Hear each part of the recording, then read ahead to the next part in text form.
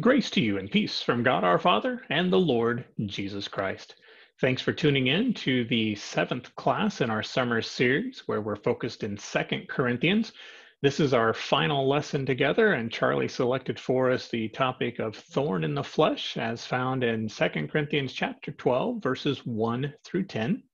There's a bit of background stuff here that we need to be talking about, so I'm going to go ahead and get our presentation fired up, and that way we can jump into the text. We need to talk about why Paul is feeling the need to boast. We'll talk about being a fool or being foolish, and I'll explain some of those concepts here, and they're kind of relative to our text. So I'll be reading in the ESV, again, 2 Corinthians chapter 12, verses 1 through 10. I must go on boasting. Though there is nothing to be gained by it, I will go on to visions and revelations of the Lord. I know a man in Christ who, 14 years ago, was caught up to the third heaven. Whether in the body or out of the body, I do not know. God knows. And I know that this man was caught up into paradise. Whether in the body or out of the body, I do not know. God knows. And he heard things that cannot be told, which man may not utter.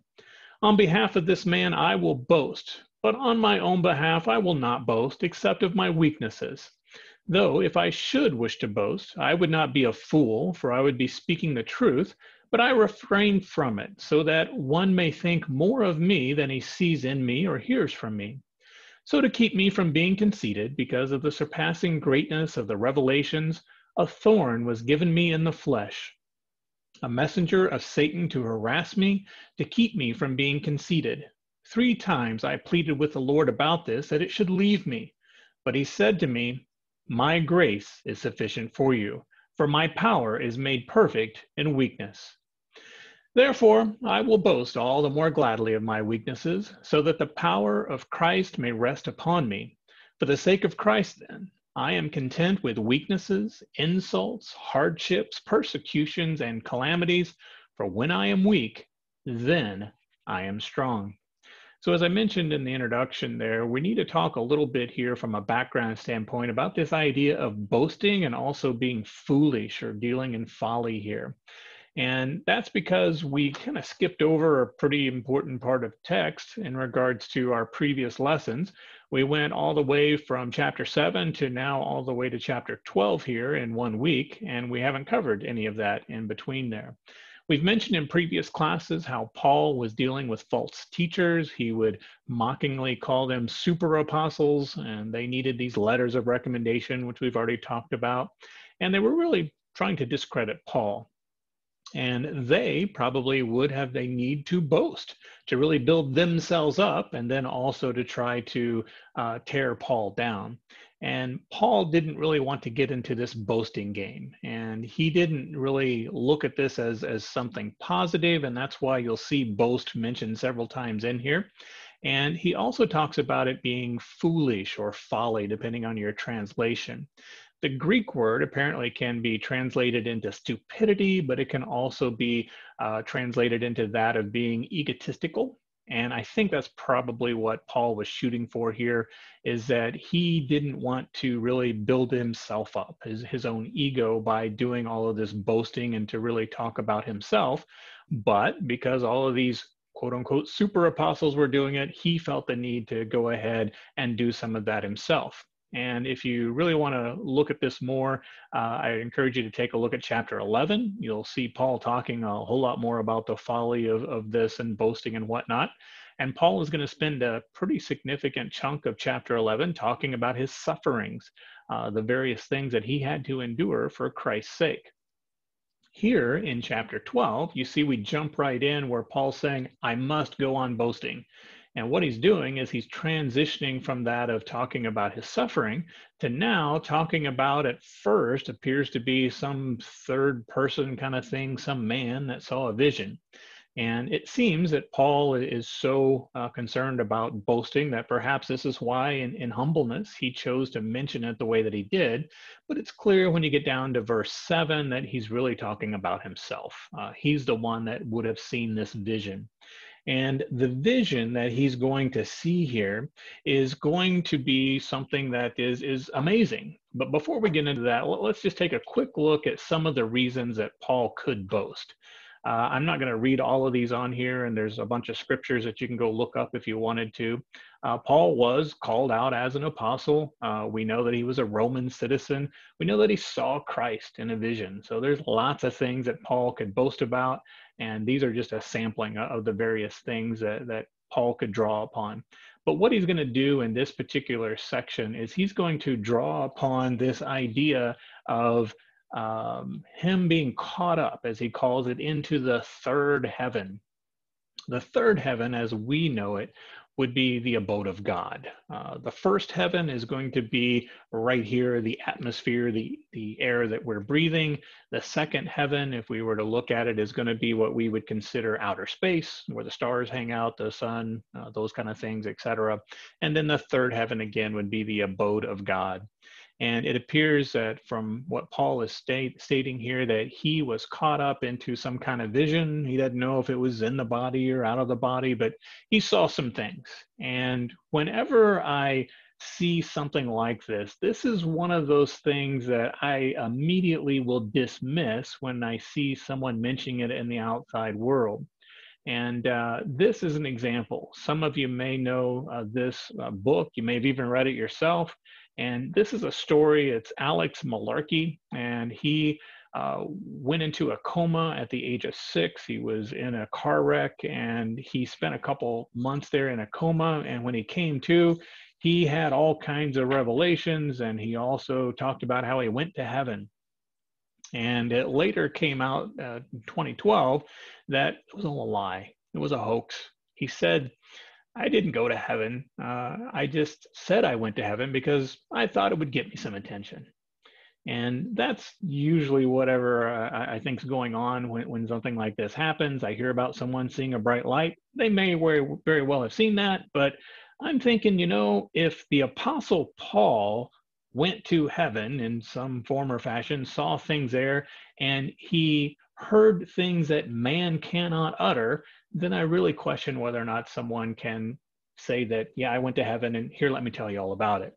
The other thing that I tend to immediately dismiss is going to be this type of proclamation, where someone says, yes, this is when Jesus is going to return. I have done the math, I've done the research, or whatever it might be. And this is one of the many failed attempts here where people have said that Jesus is going to return on such and such day and year and whatnot. And Jesus himself is going to make the statement there. It's in Matthew chapter 24 and verse 36. But concerning that day and hour, no one knows, not even the angels of heaven, nor the Son, but the Father only. So again, whenever I see someone talking about, hey, I went to heaven and here's what it was like, or I hear someone talking about the end of the world as we know it, then, well, I just pretty much dismiss those things. And Paul, as we see in our text here this morning, says that he went and he saw this and he heard things, but he can't really tell us anything about it. And that's really the background for what's going on here. And that's going to lead us into our next part of the text, which is in verse 7, where we get this phrase that we're using, this thorn in the flesh. And the way it's translated in the ESV, a thorn was given me in the flesh. And we see that this thorn is something that if we really wanted to, we've got about 12 or so minutes left here, we could spend the rest of the time trying to go through all of the various theories about what the thorn might have been. We could even find some scriptural support for these various things. A lot of folks would lean heavily towards it being some kind of eye problem. We know that Paul on the road to Damascus saw the bright light, and maybe it literally blinded him for the 3 days, but maybe it had some lingering effects too. There's some theories around that. It's some support out of Galatians for a couple references. There's others that are much more exotic in their potential theories on Paul's thorn. They would suggest that, well, Paul writes a lot about sex, so maybe he had to deal with temptations and a lot of sexual immorality and lust and things like that. There's others that would say, no, take it right here, literally. Obviously, we're being figurative when we talk about a thorn in the flesh, but now I guess we're supposed to change and be literal and say it was a messenger of Satan. A messenger would be that of like an angel, or as we would think of it in Satan's sense here, demon. So maybe a demon followed Paul around. I don't really care to spend time this morning really contemplating all of these things. Again, we could debate various ones, go try to find scriptures and try to prove this with the Greek or that with the Greek or whatever. But I think it's much more important to understand why Paul had this particular thorn, whatever it was, and also what the result was, and then is there application for us today? Because that's really what I like to do whenever I'm teaching these kinds of classes. So that's going to be our focus here. And let's take a look at that first question. Why did Paul have a thorn? And you see this brought out in verse 7. I highlighted kind of the beginning and the end of the verse. It seems that Paul was given this thorn in the flesh. Again, whatever it was, some physical thing, some mental thing, some spiritual thing, we don't know. God doesn't tell us, and I think there's a reason why he doesn't, because he doesn't want us to focus on the thorn and to somehow maybe, oh, yeah, I had the same thorn Paul did, so maybe that makes me somehow better qualified or whatever. But he wants us really to focus on why Paul had the thorn. And I see that brought out here, and it was a pride thing.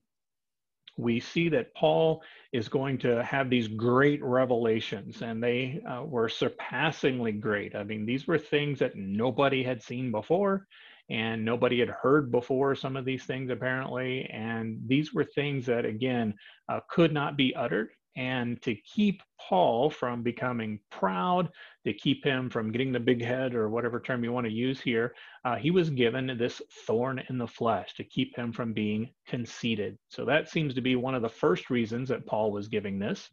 Another one that I think we can kind of imply is going to come out of the first part of verse 9, where we see that 3 times Paul is going to be praying for this thing to be removed, and here's God's answer. My grace is sufficient for you. So it seems like this is a constant reminder for Paul every time that this thing, again, whether it's spiritual, whether it's mental, whether it's physical, is a reminder, oh yeah, I've got God's grace, and that helps me to endure whatever this thing is. And I get the idea that this potentially was something that plagued Paul perhaps the rest of his life. We think that this was written somewhere around AD 57, so maybe 10 more years that Paul would have endured this, and maybe he's had it ever since the 14 years ago. So maybe this has been going on for 20 plus years, or will go on for 20 plus years in Paul's life, to again be this constant reminder of God's grace.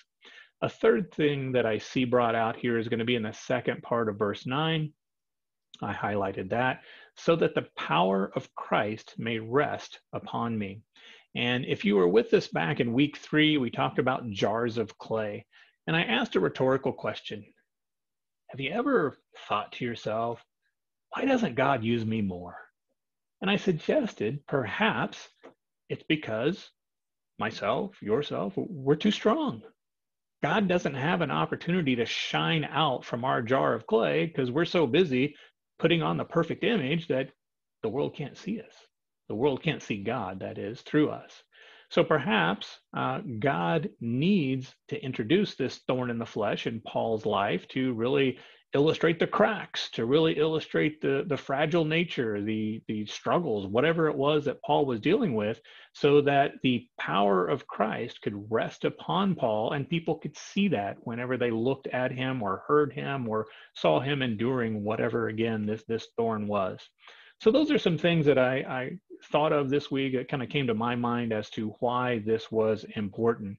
The next thing that got me thinking here along these lines is in regards to thorns. And we think about these thorns in the flesh. I wondered, is a thorn in the flesh a trial? And I think the answer there is resoundingly yes. I think that's easy to see, that a thorn in the flesh is something that you have to endure, that you have to go through. And again, this could be a continual kind of thing, and perhaps it was for the rest of Paul's life. So that also got me to thinking about this. Is a trial, and if we use perhaps some of the phrases that come out of our text, Paul would say a weakness, an insult, a hardship, a persecution, a calamity. Are those things, those trials, are they necessarily a thorn in the flesh? And here is where I would probably say maybe. I would also use the safe college answer of, well, it depends. And that's because I don't think, and I don't want to be too semantic here and try to split hairs when we say thorn versus a trial. Are they two different things? But I do think when we look at this particular text, it seemed like it was something specific that Paul was given, and it was given for a reason. So to me, that got me to thinking is, well, how do I know if this trial that I'm going through is really a thorn, or is it just really a trial? So this is one of the things that got me to thinking here. Have you had any direct revelation from God?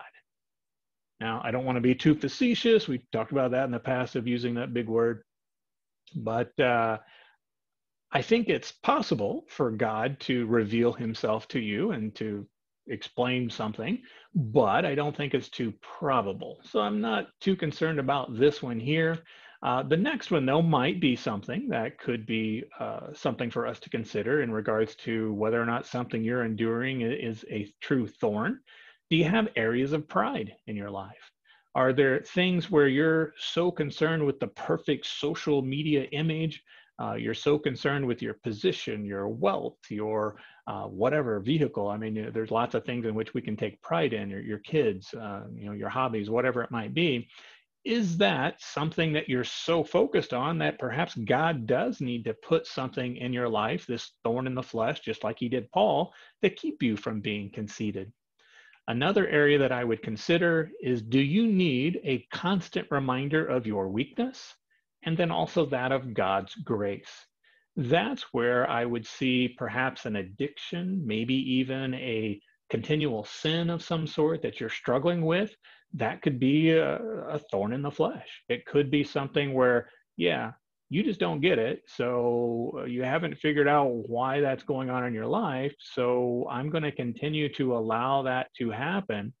And that's going to be a continual reminder to you, to me, to all of us here, that you're weak and that you need God's grace. You need God's forgiveness. And you're not strong enough to overcome this on your own. You really need God's help in this matter. So those are some of the things here that I would really think about in regards to thorns versus trials. And I don't, again, want to get too wrapped around the axle here, trying to separate the two and maybe they're the same thing. But I would like to look at one other lesson that we can really pull out of this. And that's going to be found in the verses that we've looked at here already in verses 9 and 10. And it's Paul's attitude. How did Paul handle whatever this thing was?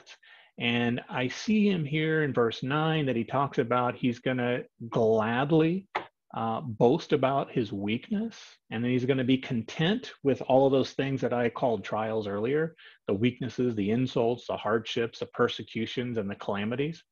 Rather than bearing up under this thing and using it as a reason to be grumpy, to complain, to let everybody around you know that, yeah, I got to endure this. This is my thorn. This is my cross or my burden I have to bear, bear or carry here. That's not the way that Paul did this. Paul has contentment in God's strength. He has contentment here in his attitude. And I think that's a great example for us and something really for us to focus on this morning. And when we look at Paul's thorn, it's clear he wanted it removed. He prayed on 3 different occasions, and he was fortunate, and perhaps I shouldn't use fortunate here, but I should use the word blessed. He was blessed to have God directly answer him. I don't know that we'll have that same kind of answer today. We might get a no in that there's just no response, or we might get a not now in that it takes days, weeks, months, years before whatever it is that we're enduring is removed. But I would like to draw upon Albert Barnes and his commentary. He makes this statement: we should never assume that a no answer to our prayers indicates a lack of God's care, a lack of his awareness about our plight, or a lack of his love or empathy for us. And I'll also add that a not now response would be in the same vein here, that God knows what we're going through. It's not that he doesn't care, but he, in his infinite wisdom, understands why this trial or this thorn, whatever it might be, is put before us. And that wraps up our lesson. So I don't have anything for you to show for next week because I will not be presenting here next week. But I've enjoyed our time together, and I would like to close, as has been the tradition here, focusing on Paul's words as we find them in 2 Corinthians chapter 13 and verse 14. This is how Paul ended his letter to the Corinthians and how I will choose to end our time together here. The grace of the Lord Jesus Christ and the love of God and the fellowship of the Holy Spirit be with you all.